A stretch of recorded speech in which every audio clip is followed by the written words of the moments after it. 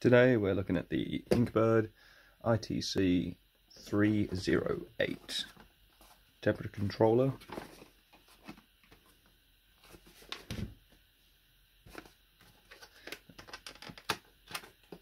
Let's get this unboxed.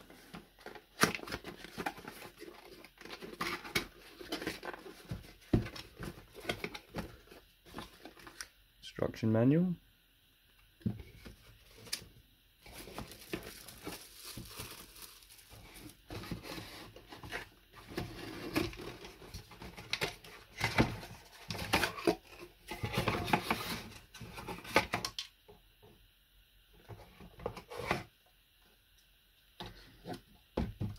We got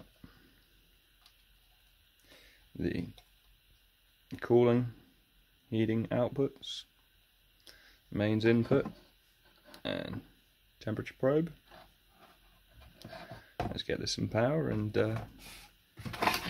see how it looks.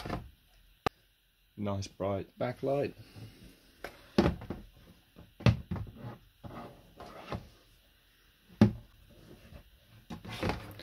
Right, let's take a look at the instruction manual.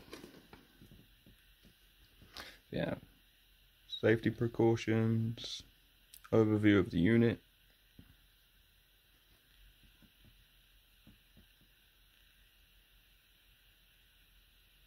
specification of the unit, control and display instructions,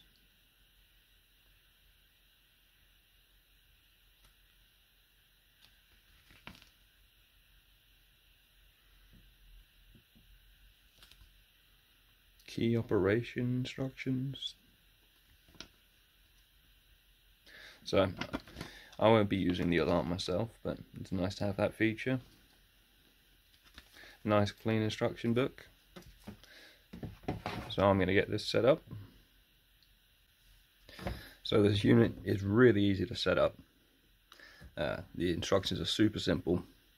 All you do is hold this set button for 3 seconds to enter the controls for settings. We have temperature setting. We're going to be aiming for 28 degrees Celsius.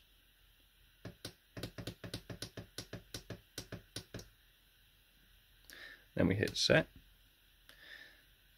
Now it's asking for the temperature differential. We're looking for it to be kept quite consistently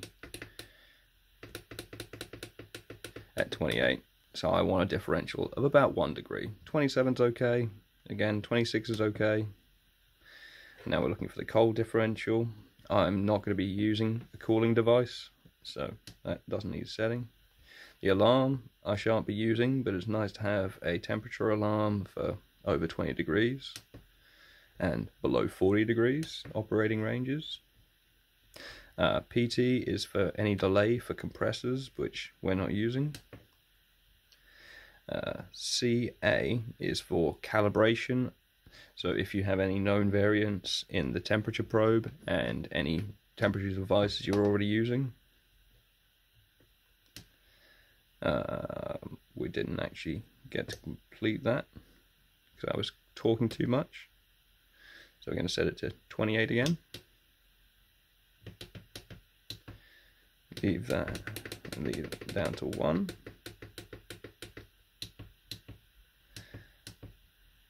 No compressor, no calibration known, setting temperature, as in Celsius or Fahrenheit. Then to save, we hold the set button for 3. And now you can see the heat setting has come on.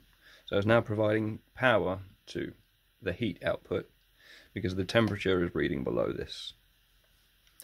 So it appears this unit should be working really well. But that's just a real quick overview of the Inkbird. Thanks for your time. I hope you found this useful.